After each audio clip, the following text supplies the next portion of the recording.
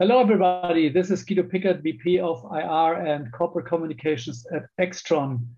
Important to note as well, and this is new for us and for everybody else, is that we had the EU taxonomy kicking in for many companies, meaning that they have to report about taxonomy eligible or taxonomy aligned revenues, OPEX and CAPEX.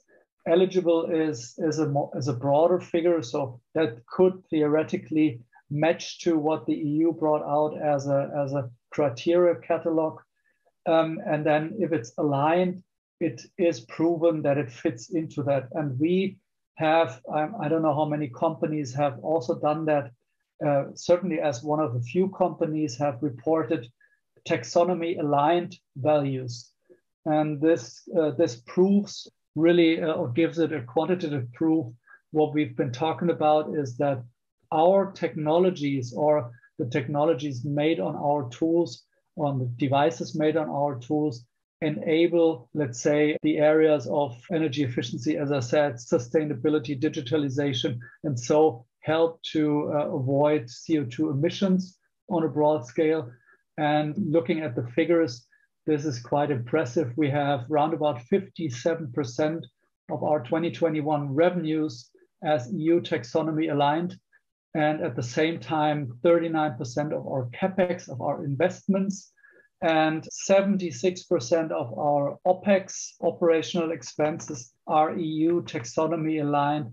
And the operational expenses that we have out there are literally our R&D expenses into new technologies that will, even at a bigger scale, help to deliver green revenues at the end of the day.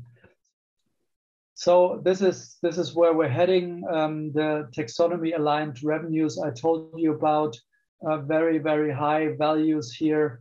We have to see how this fits into the overall industry, but I think we're very far ahead here. We have very, very positive ESG ratings from different rating agencies.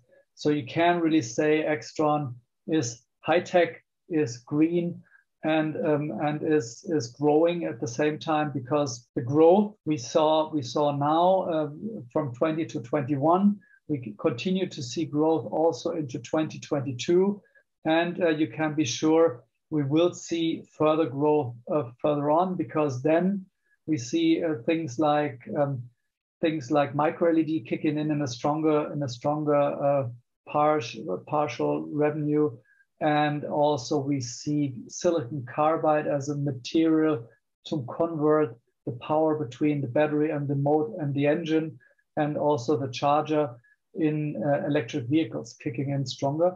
So the industry is at the moment preparing for strong growth of capacity, strong investments going into the capability to produce silicon carbide devices, and we will profit off that. And we already see that when we said that we won another big customer of the top 5 that we're dealing with, that has placed already big orders, or is about to place big orders, as we said in the call. And yeah, this is paving the way for 2022 and beyond. Overall, very exciting growth story we're seeing here with Aixtron, very profitable and also prepared for encouraging overarching themes that are driving the demand of our customers and therefore of us.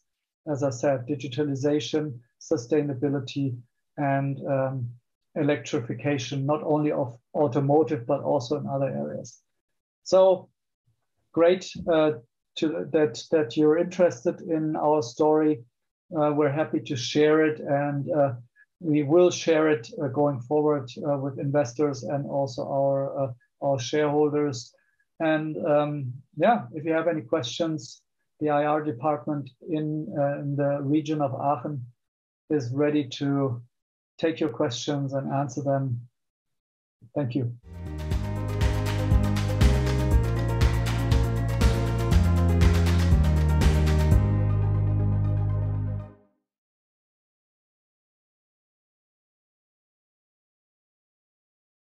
Since you watched this company video until the end, I'm guessing you liked the video. That's probably because we work very hard to create the most engaging and value-added content possible for you. If you're a stock-listed company or corporation and want to find out how we at C11A can make a company video with and about you, please email us at community@c11a.com.